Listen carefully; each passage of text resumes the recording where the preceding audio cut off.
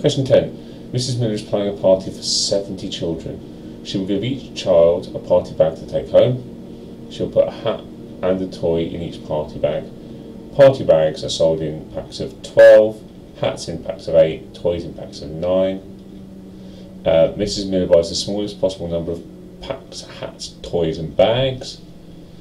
And she can fill more than she needs. How many more?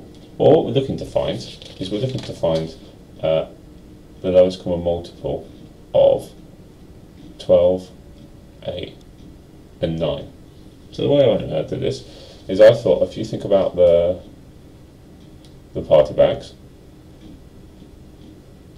and party bags sold in 12, so it goes 12, just doing my 12 times table, multiples 36, and thinking of which is in the 8 and 9s at the same time, 48,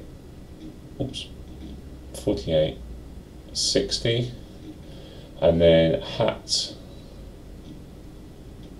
Let's make a list of our hats. Hats are sold in packs of 8, so 1 pack will be 8, 2 packs 16, 3 packs 24, etc.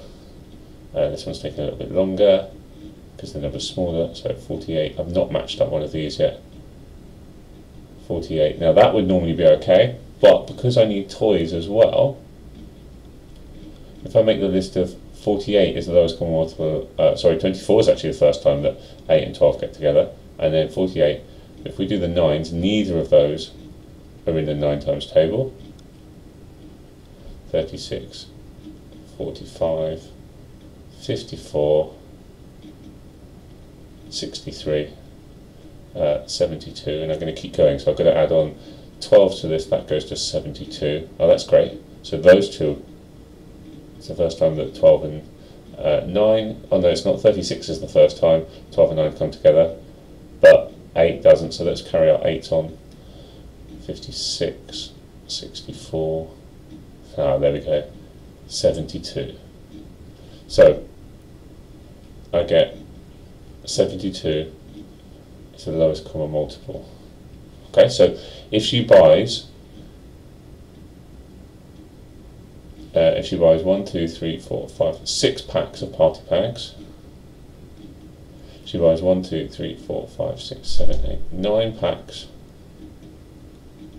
of hats, and then she buys 8 packs of toys, she'll end up with 72 party bags, which will be complete.